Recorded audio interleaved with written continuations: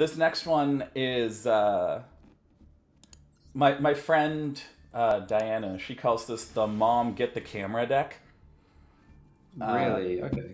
Because that's what she imagines her opponent is screaming as soon as Ash Blossom doesn't come down. This deck, like, it plays one card that loses to every hand trap, and if your opponent doesn't open any hand traps, Mom, get the camera, it's finally happening. Oh, okay, yeah. I know those decks. I've played against quite a few. Raid Raptors! Oh, I love Raid Raptors. Like, I heard rumors that they'd be an XE summon event only, and I'm like, oh, I'd want to play Raid Raptors, and like, you know that the answer is going to be like, yeah, maybe you should be playing like Phantom Knights or the Utopia. I'm thinking Utopia, honestly right? Eldlick, because the deck doesn't change, but then it still can make the Gust of Max. Yeah, and you can just play Lurelus, right? No, because you don't get access to Link monsters. Yeah, you can just play, or I can just play Burn. Like in all of those alternate formats, it's like, hey, you're only allowed to sync Burn. Dude, not only can you play the Burn deck, Xyz monsters can't use tokens. You can give them the Ajama Trio, and they can do nothing about it. Also, yeah, just Burn deck is just excellent there. Yeah, all the synchros, all the links, none of them exist anymore, so those Ajama tokens are just murder. I love Raid Raptors. Like, I watched all of Yu-Gi-Oh! Arc 5. Oh, and the duels with the Raid Raptors were by far the best in the entire series. Like, one of the best duels in the entire series, in my opinion, was that Fusion Kid and I can't remember the guy playing in Raid Raptors. Oh god, you didn't watch the anime, did you at all? I watched enough of it to know that if I watched any more, it would hurt me. Oh, okay. So that's just me handing over my chat card by admitting it, but. The Raid Raptors versus the Fusion duelist, that was like probably the best duel of the entire thing. It could have just ended at that point. Like it was like so well done. Sora versus Shun. Thank you, Black Belt Sam. That was like my favorite duel in the entire Arc 5 series. Yeah, season 1. So opponent just basically full combos for ultimateness, right? I think is where they end up. I call it Super Dolka. It's called like Arc Rebellion Xyz Dragon or something like that. It's Evil Czar Dolka, but with like all the steroids in Europe. So yes.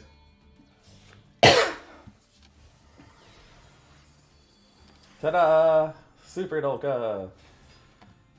Yeah, it can't be destroyed by card effects, which is not so great for me. And you can detach a material from this card. It gains attack equal to the attack of all other monsters on the field, which is not so great for me. And then which is what Rebellion did in the anime, the original Rebellion. It's like, oh, yeah, okay, let's just make one. If this card has a Dark Xyz monster as a material, you negate the effects of all other monsters on the field, which is not so great for me. And then after this effect resolves, you cannot declare attacks with other monsters for the rest of this turn. And then you can only use its effect once per turn. So this thing is just a problem. And it's, you know, bigger than every card in my deck on top of that. And then he has this annoying thing that detaches the material to target an Xyz in the graveyard and summon it. And then if it's used for other things, who cares? And this guy, which is just doing nothing, and this guy, which is just doing nothing because they have no materials. And this thing, which says, when it's linked summon, it did stuff. If your Raid Raptor Xyz monster's effect is activated, set a rank up spell from your deck. And if it's a quick play, it can be activated this turn. This is one of those cards from Link Vrain's pack where they just didn't care, and they just made cards to make decks work to get the player base back. So, for the Link Vrain's pack. Yeah. So, I do like that he's got like blue and red, and I would hope the other ears like a green or yellow would probably look really cool. This card is one of the most ridiculous cards ever, I think. I like just getting the rank up magics, the rank up spells were so powerful. But they were kind of unreliable, and that was kind of the drawback for them. And this card just kind of like sidestepped that. He didn't send Arsenal to the graveyard for Ultimate Falcon because it says if this card is sent to the graveyard while it has a Raid Raptor monster as a material, it summons Ultimate Falcon, and it doesn't have any materials. I did think about that. As soon as this thing came down, and I was like, oh, this thing makes Ultimate Falcon, I am like turbo boned. He didn't. He elected to summon 3 other monsters instead by detaching its one material to summon the Winged Beast monster from his deck and go into Super Dolka.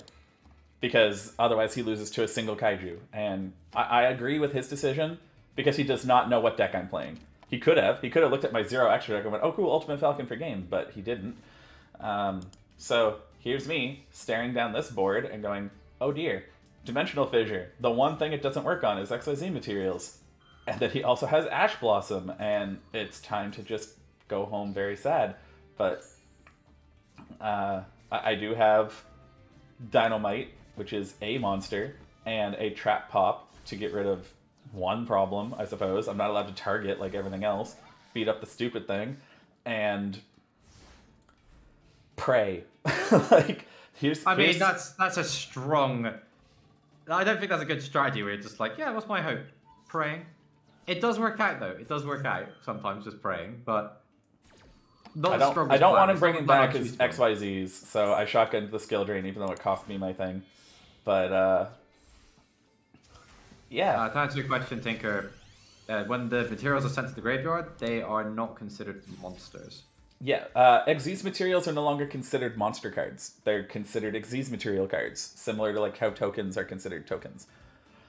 Yeah, so it skirts the game mechanics, which is why Dimensional Fissure doesn't work. However, Macrocosmos, because it's just any card sent to the graveyard gets banished instead. So he still has Super Dolka, but now he has Rusty Bardiche.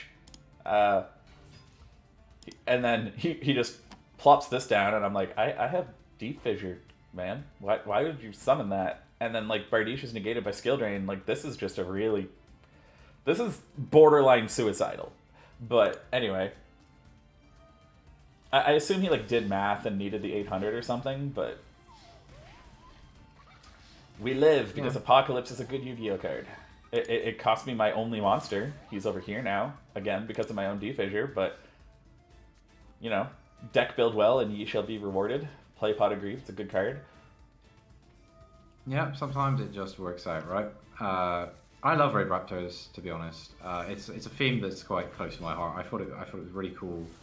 And if I was going to do a casual deck climb, I would love to try and do it with Raid Raptors. I'm just not sure. Here's me not playing behind my cards. Like, I just don't think I could do it. Like, I tried to play Galaxy a little bit fun in Plat1, and I just like, it was just a miserable experience because you can't play through 2 negates, and it was like, okay, in theory I can do this against this deck, this against this deck, but just the reality was like, you're just not playing Yu-Gi-Oh at all. Your opponent's just going to interrupt you at that level because they're playing the deck's designed to do that. You're just going to get interrupted twice and you're going to pick up the cards and go home. And Raid Raptors, unfortunately, feels like it's in that category. At this point, like, even though he got to go first and do everything he wanted, I'm completely in control now. Yeah, I mean, whenever that sort of happens, you have to go back and check your replays and see where did you make a serious misplay, or you have to really question your deck. You have to just question at its core, does this deck actually work?